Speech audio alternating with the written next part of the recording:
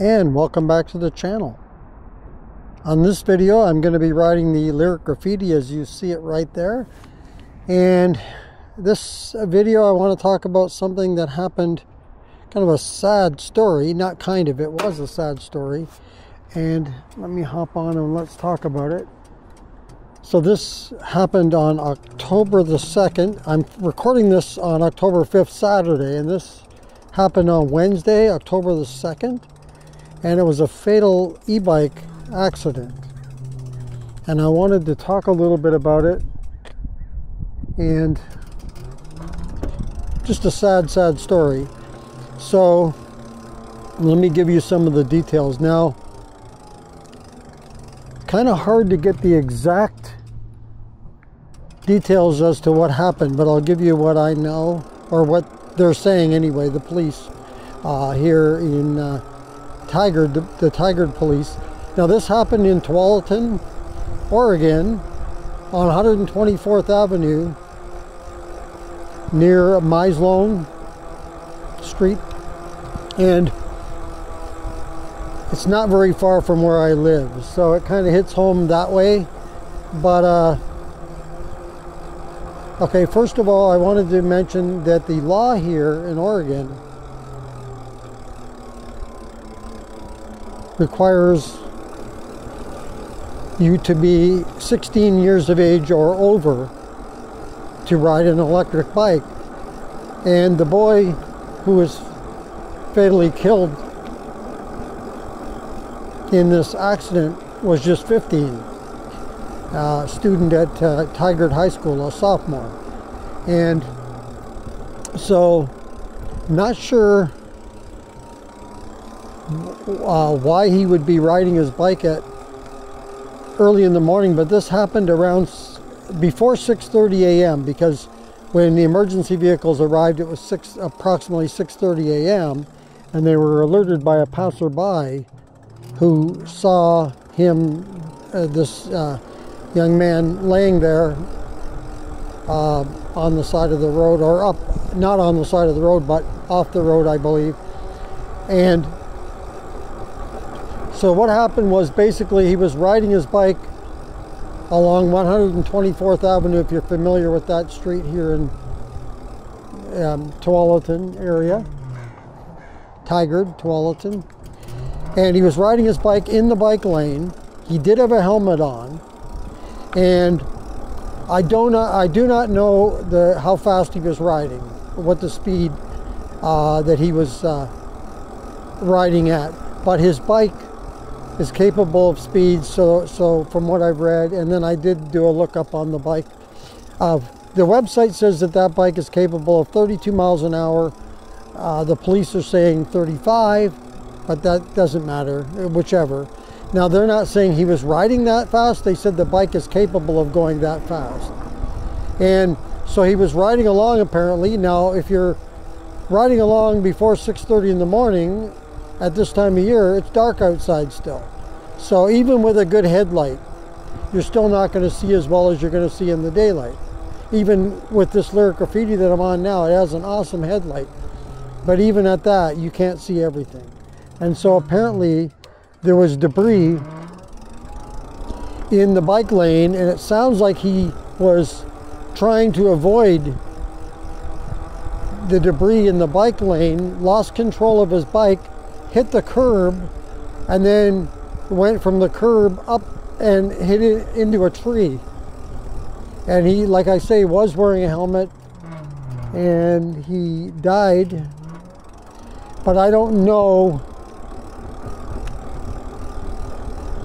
the cause of death exactly, like, you know, but I just know that from what they say, that he hit the tree.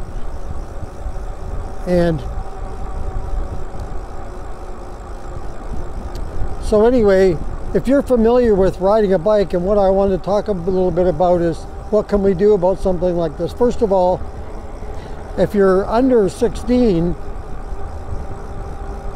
I gotta think, if you're a parent of any child that's under the age of 16, first of all, do you allow your son or daughter to ride an electric bike on the road? And the other thing is, which applies to all of us that are over 16 years old or 16 years old or over, let's face it, those bike lanes, and I've said this time and time again, some of them have some awful amounts of debris in the bike lane. And if you're riding, especially at night, then you're gonna not see all the debris, right? And you're not only debris, there could be a squirrel running by in front of your bike or something, you know, anything like that. And you're going to try to avoid hitting them or try to avoid hitting the debris, because if you hit the debris, that can cause you to lose control as well.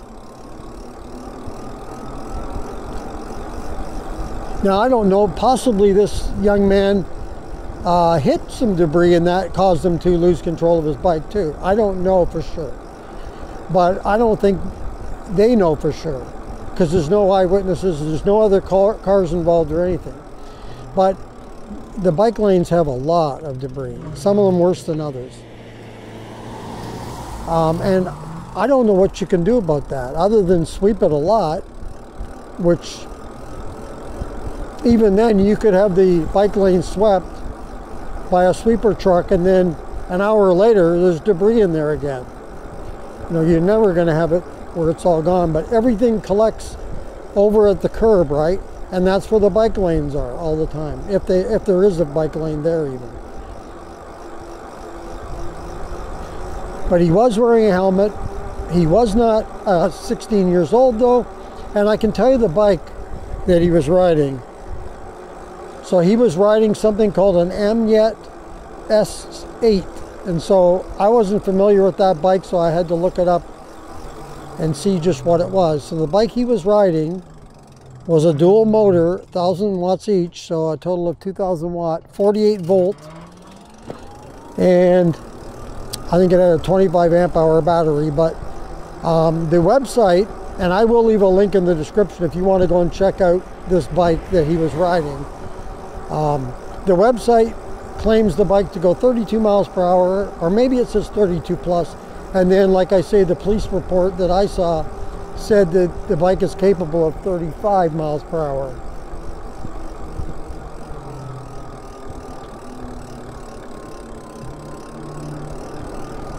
So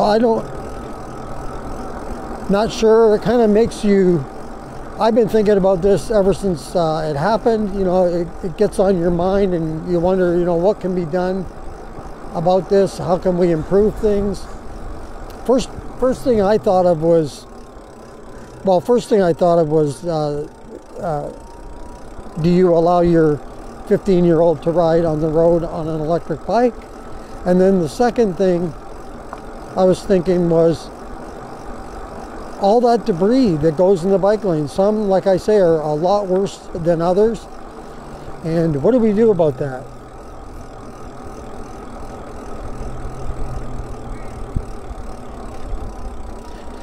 And I know there's already talk about e-bikes here since that happened and how dangerous they are. And they said that's not even an e-bike that he was riding. So we go through all that, right? And you can't paint everything with one brush. You can't do that. And as tragic as this is,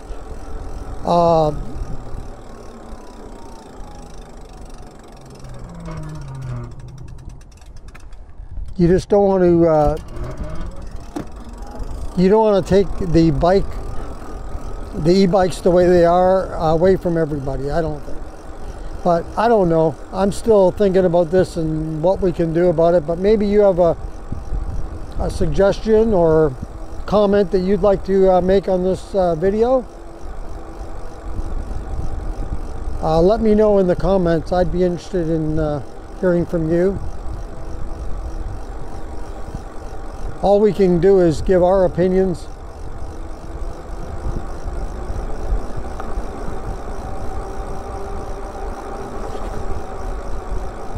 I will leave a link in the description on the bike that he was riding, and I can also leave a link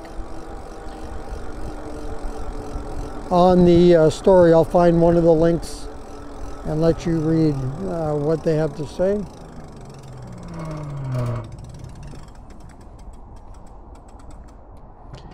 So that's going to do it for this video, and let's all be safe out there, because nobody wants to see anyone get hurt or killed. You know, we're all on these bikes to have fun, to enjoy the bike, and it's just, you know, we don't want to see anybody getting hurt. Let's all be safe out there. Watch out for one another, and same with the car drivers. You know, watch out for cyclists and vice versa. We all got to share the road, and do it safely. So that's going to do it for this video. If you like this video, go ahead and hit the like button. If you want to be notified as to when the next video comes up on the channel, just hit that notification bell. If you'd like to subscribe to the channel, thank you very much. Just hit the subscribe button. And if you want to comment, as I mentioned, on this or any other video that you've seen on the channel, just hit the comments and write up what you'd like to say. Once again, thank you for joining me on this video. And until next time, keep your wheels on the road. Be safe out there.